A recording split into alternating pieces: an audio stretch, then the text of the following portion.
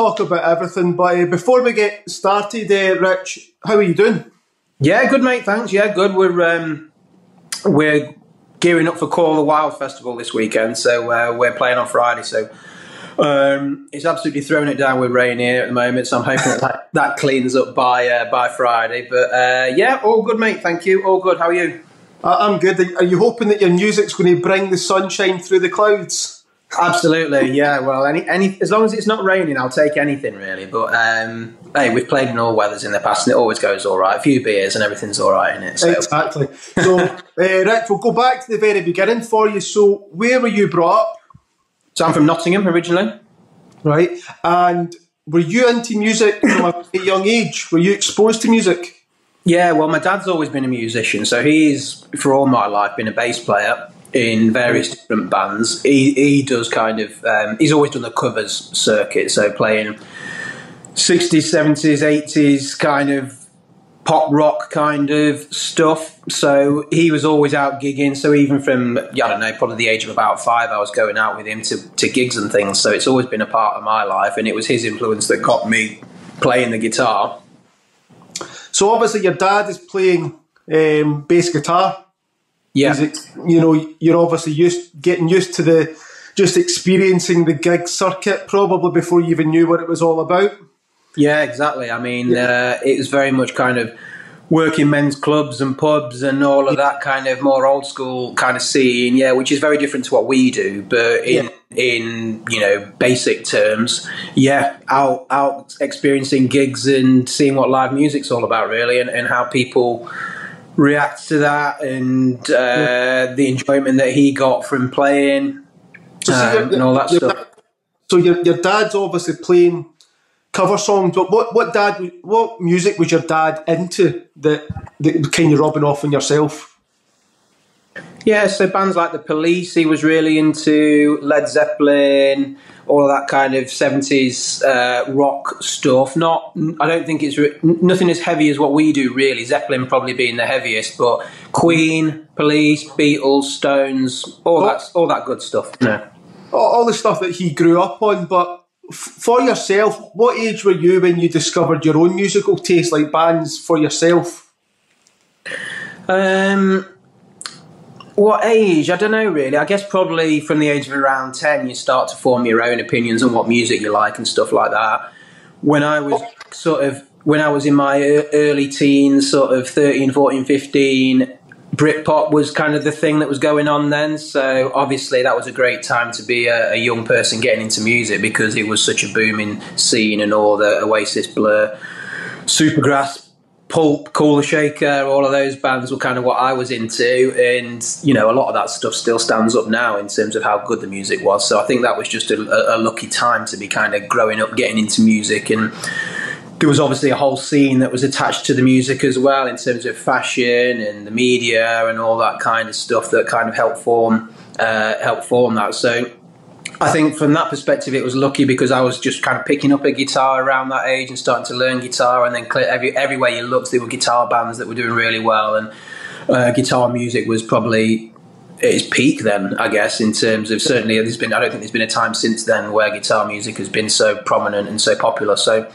yeah, that's kind of what formed my musical taste and influences, with that kind of more classic rock sort of stuff that I'd picked up from my dad in the background, Yeah, I mean, I would probably agree with you that being for Britain anyway, it was definitely the last big musical movement, because it wasn't even just music; it was everything visual as well as sound.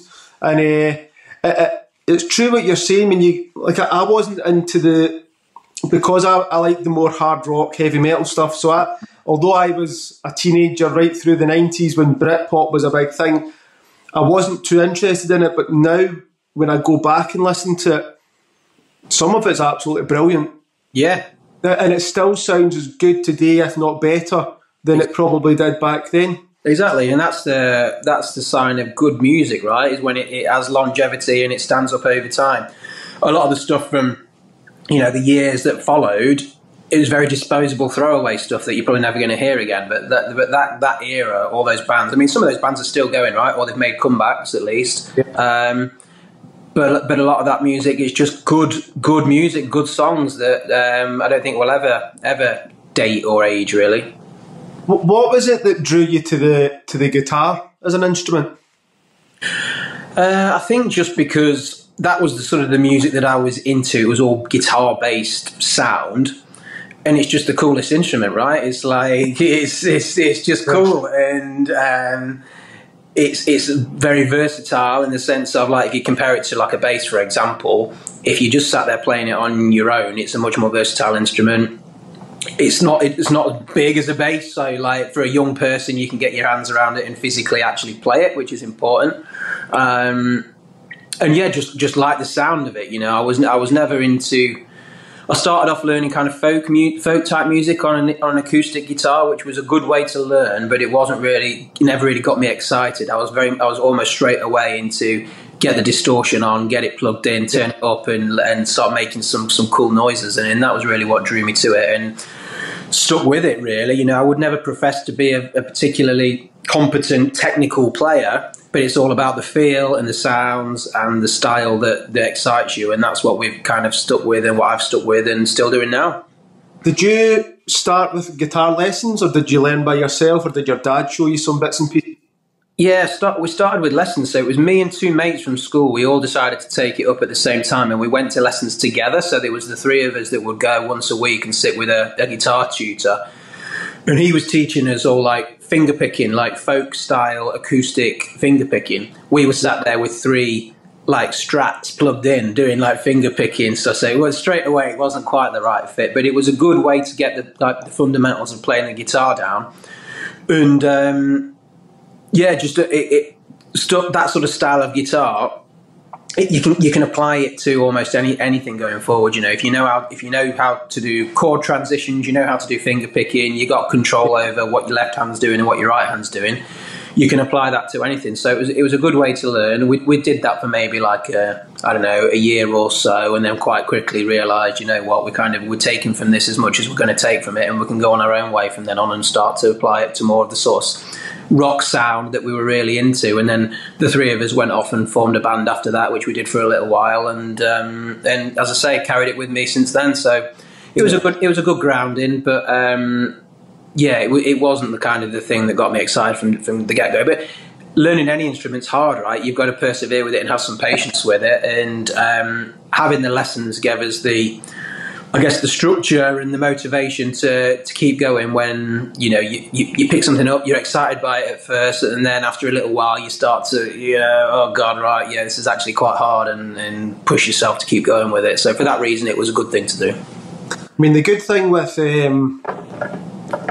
especially if you were influenced by Britpop, and I don't mean this in a disrespectful way, but, you know, a lot of their stuff was simpler to learn to play because it was so much about melody and the hook that it didn't need to be technically complicated. So you could pretty much pick something up as a sort of learner, and you could probably get it and then progress from there. Whereas if you were listening to stuff that was a bit more technical, you know, you'd probably spend a longer time sort of learning but maybe not getting anywhere. Yeah, exactly.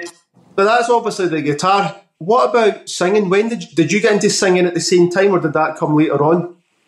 Singing was a bit later. We formed a band when we were maybe, 15 or something, and we were doing exactly like you say, kind of just ripping off the Britpop stuff, you know, chords E, A, G, and D, and you can pretty much play most things, right? So we were bashing all those sorts of things out, and it was almost through the lack of any other willing volunteer that I gave the singing a go, to be honest with you. It was like, right, well, I'll try it. But I would never say I was really any good at singing in that style, that kind of more clean, melodic kind of style. It was only a few years later when, in a different band, having taken a break from bands for a little while whilst I was at uni, we put a new band together doing classic rock covers stuff where we were playing Zeppelin, Thin Lizzy, AC/DC. That I really found my kind of my natural home in terms of that particular sound, and the way that I sing fits much more with that kind of sound, and that's kind of what I'm still doing, kind of singing in that more rock style, that much more intense, loud rock style, you know.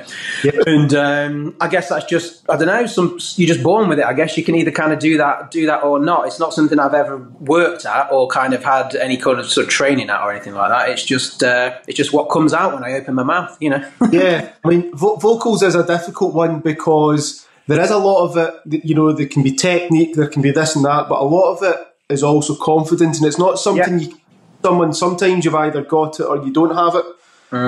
You know, and it's, as you say, it's whoever sometimes is bravest to step in front of the mic and give it a go. That's it. And then it takes time to figure it out. But see, obviously, when you're on stage now, you're singing and you've got the guitar. Yeah. Is there one that you're more comfortable with doing, or are you quite happy with the two now?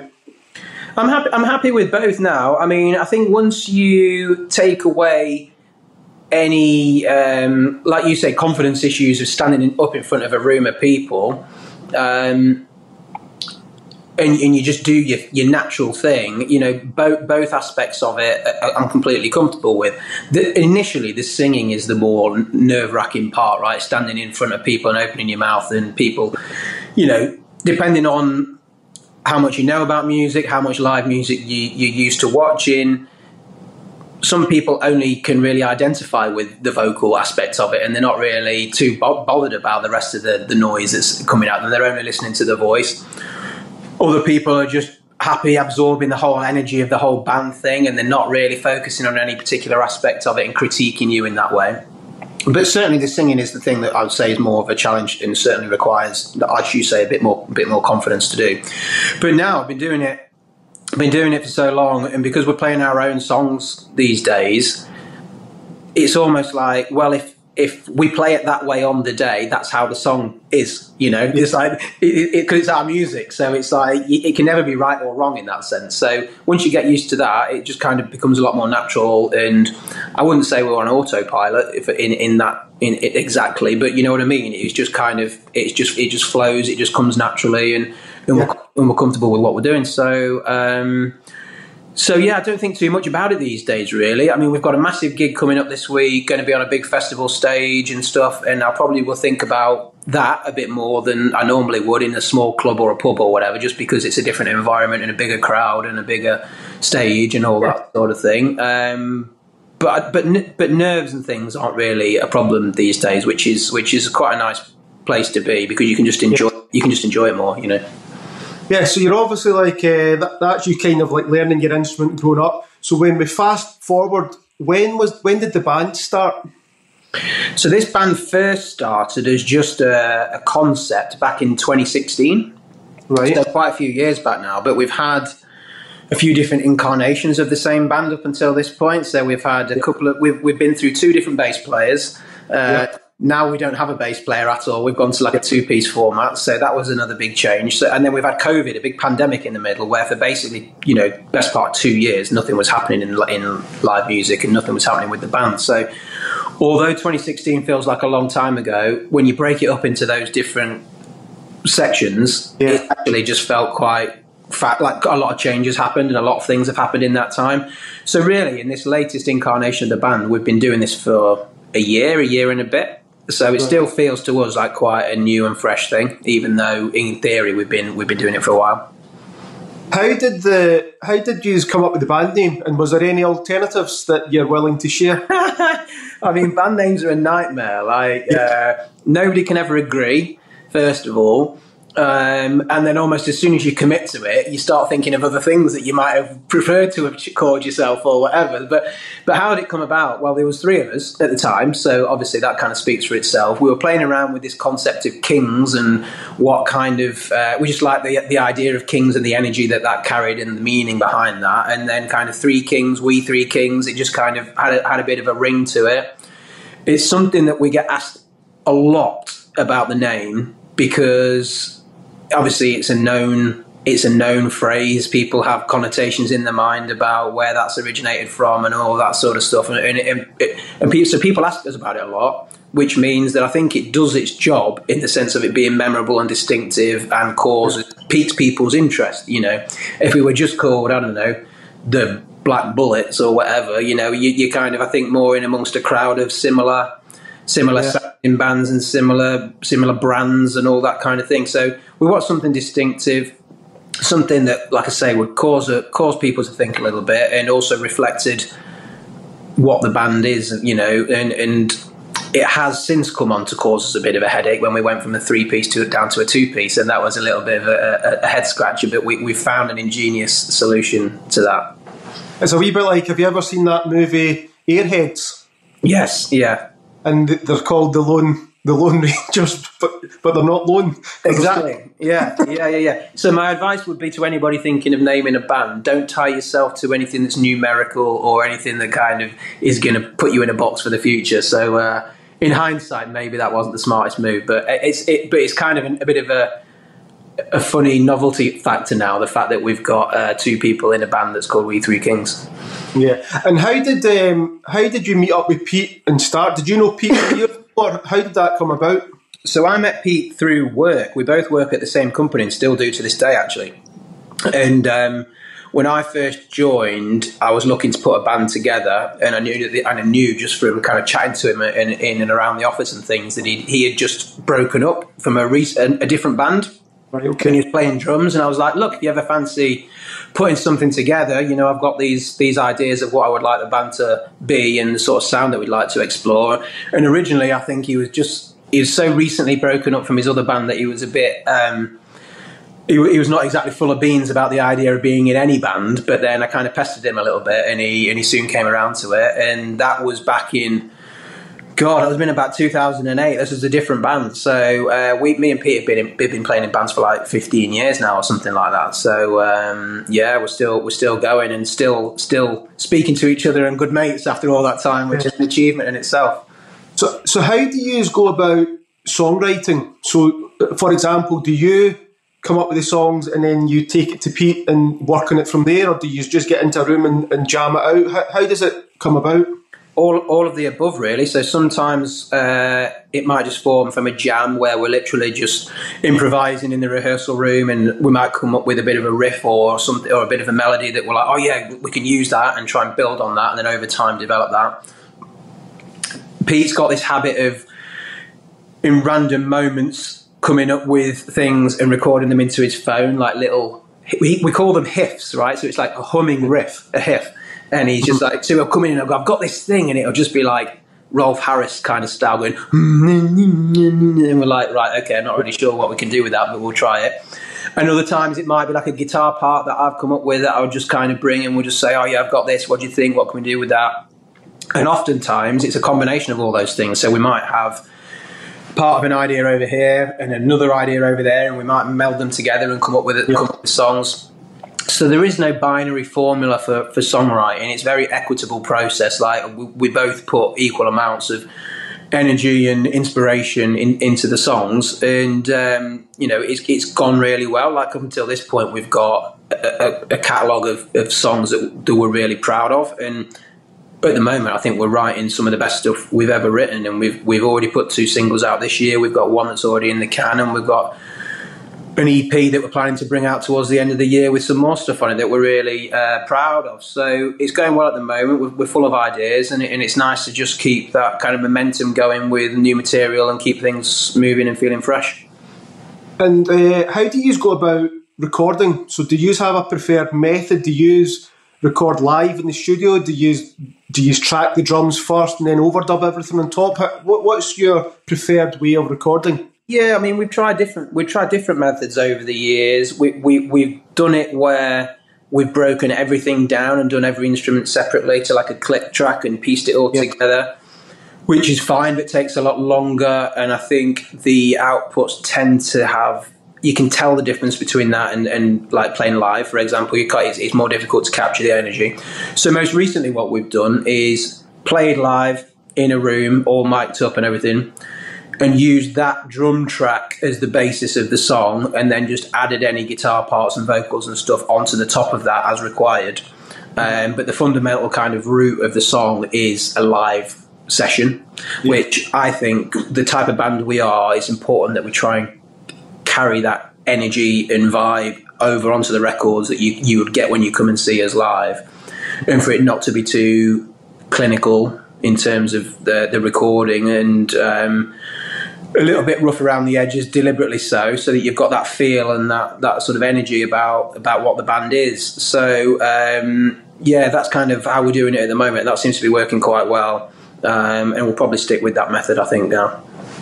If you had to pick one, which do you prefer? Do you prefer writing and recording, or do you prefer performing? Oh, I mean, I think as a band, live performances are really at the heart of what you're all about. I think if you take that away, we'd find it difficult to be able to tell you what the purpose of the band is, really, if you're to take away the live aspect of it, because that's when you get the buzz, the real buzz of being on stage. You get all the instant feedback from audiences. You get just the kind of the enjoyment factor of it, really. I mean, going into the studio and recording and writing and that, it's great because it's a creative process. You're producing something that didn't exist before. You'll have that for the rest of your life to be able to look back on and say, do you know what, that was an achievement, and that's something that we can show our grandkids and all the rest of it. But I think live is what it's all about, and that's where we get the buzz, and that's what we do it for, really, to be honest. What about the artwork side of things? Is that still important nowadays? Because you would have probably been similar to myself growing up, that back when music shops existed, you would go in, you would flick through the CDs, you would maybe pick one out simply based on how it looked, the album cover. And nowadays, music's streamed, it's downloaded.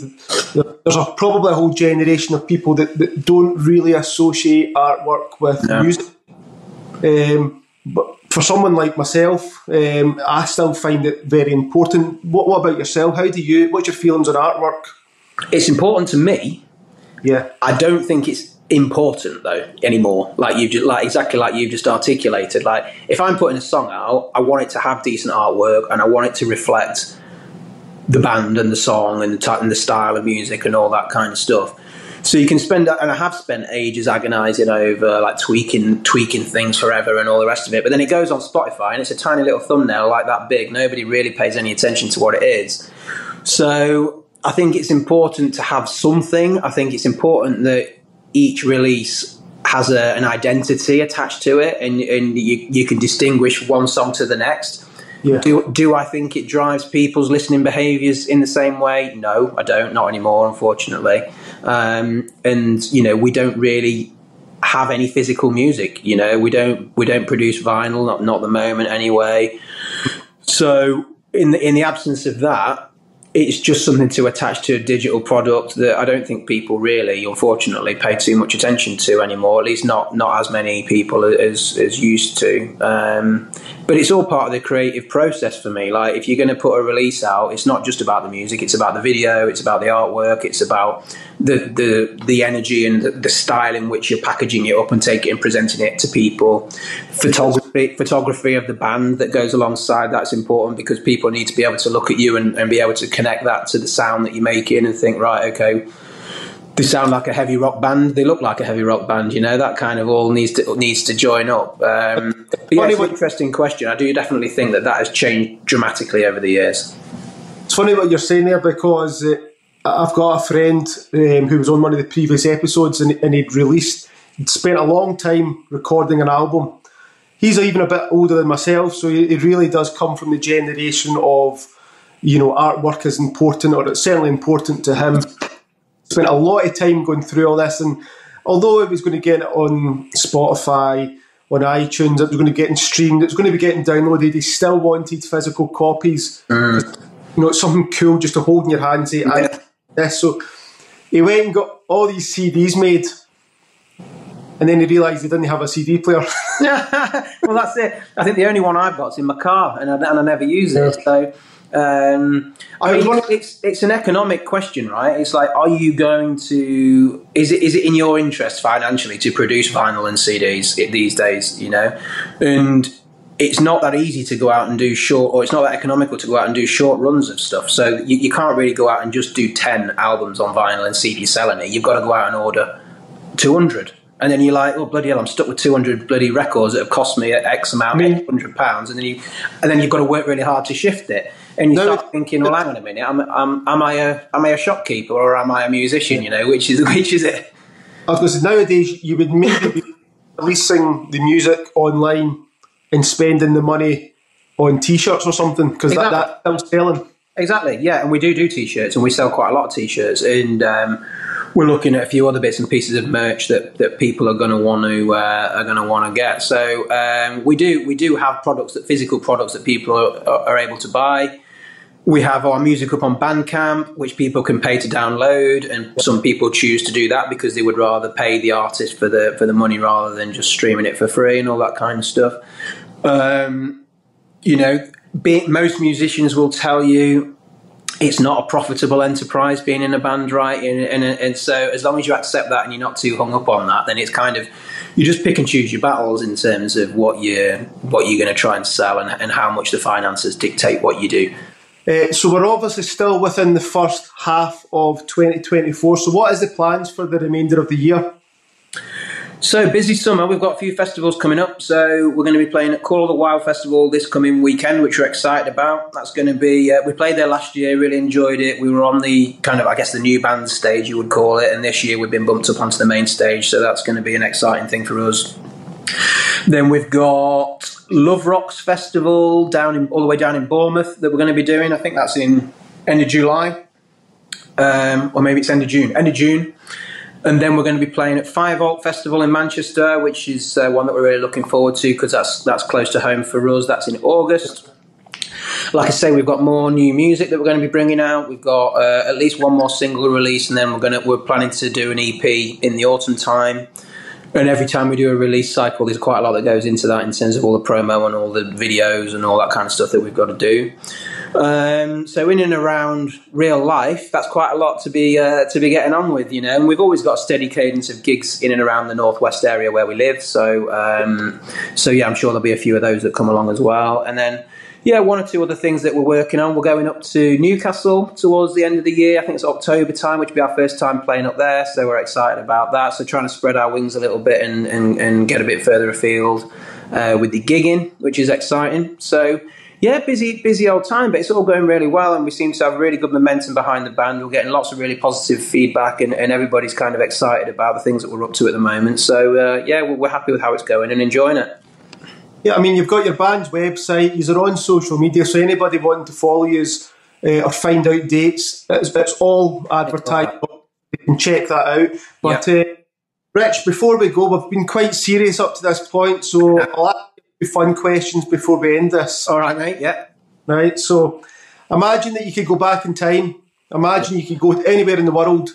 What's the one concert or gig that you wish that you could have attended, that you could have been in the crowd to witness?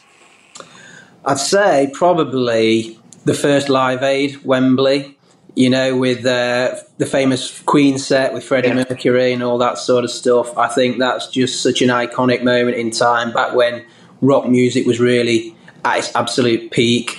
That's definitely one. I mean, the bands that you'd love to go back and see that it's not possible these days. One would be Led Zeppelin. For me, I've been lucky to see the Rolling Stones a couple of times, so that only really leaves the Beatles that you'd like to go back and see as well, I guess, in terms of ticking off all the big ones. But yeah, I think if I had to pick one concert, then that Live Aid one would look like a pretty good one, doesn't it? I think I would maybe add into that maybe some Creedence Clearwater Revival, maybe the Doors, and maybe the Who. Oh, yeah, I've seen the Who. Yeah, I've seen the Who, but obviously didn't see the Doors. But that would have been good. The Doors at the Whiskey A Go Go or something back in the day would have been good, wouldn't it? Somebody had also said maybe Oasis the night they went to King Tut's in Glasgow. Oh yeah, well I think you might have been the only person there if you went to that one by the sound of it. But yeah, that would have been an iconic one to have been at for sure. So for yourself, imagine you got the choice. You could, dead or alive, you could lock yourself in the studio and write a few songs with any musician out there. Who's a musician that you just think would be cool to collaborate with? Jimi Hendrix, all day. Yeah. Just completely unique, insane genius on the guitar. And I just think, you'd have to... you'd never be able to keep up with him, but it'd be some experience watching him put a few of those licks out, and that'd be something to see, I think. And as you know, there is millions and millions of great songs that have been recorded across the years. What's a couple of songs that you wish that you could have been sat in the recording studio to witness it being recorded? Well, it's Queen again, but Bohemian Rhapsody, right? I mean, how does somebody even think of coming up with a song like that? I mean, where do you even start to... Oh, I've got an idea, lads. It's just like, totally mental. So that... I watched that Beatles documentary that was on, where you could see Paul McCartney writing songs like Get Back, just like off the cuff, sitting there just churning them all out, and that you just like... Wow. As if they were just throwaway things that have turned out to be some of the most iconic, famous songs of all time. Yeah. So I'd like to have seen that. What else? I like other kind of songs, like, that song Wichita Lineman? Who done that? I forget the artist now, but there's just some, and I guess some of the stuff that maybe Elvis would have done back in the day, which at its core are quite simple songs, like quite old-fashioned kind of songs, but have just stood up to be absolutely iconic, timeless classics. So I think to be in a room when somebody writes something like that ends up just being a song that every person on the planet knows, you know what I mean? It's just that's the power of music, right? And just a simple idea can travel so far and have so much longevity. It's mad, really.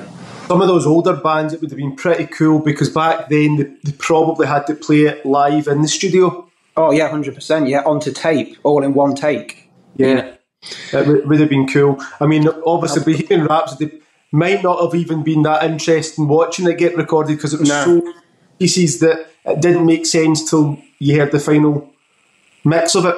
Exactly. I don't think even the rest of the band really knew what was going on. Just one guy just had the vision for it, and there's never been anything else like that, has there? Or probably never will be. So, I would say if I had to pick one, that'd be the one, because it's just a completely unique and iconic piece of music. And the last question for you, Rich. So, Mount Rushmore, who is the 4 bands or musicians for yourself are perfection? Zeppelin. Yep. The Stones.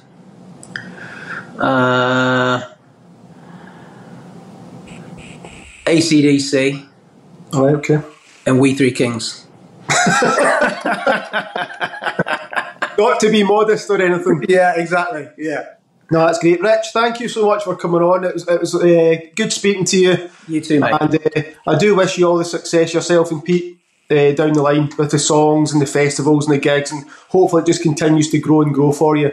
Thank you, mate. Well, thanks a lot for the chat, and thanks for your support, and let's stay in touch.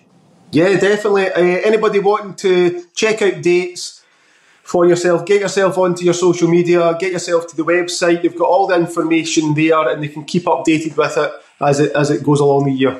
That's it, mate. Just keep on top of that. We keep everything updated, and just look for the skull with a crown on it. That's us. That's it. Okay. Nice one, Ian. Thanks a lot, mate.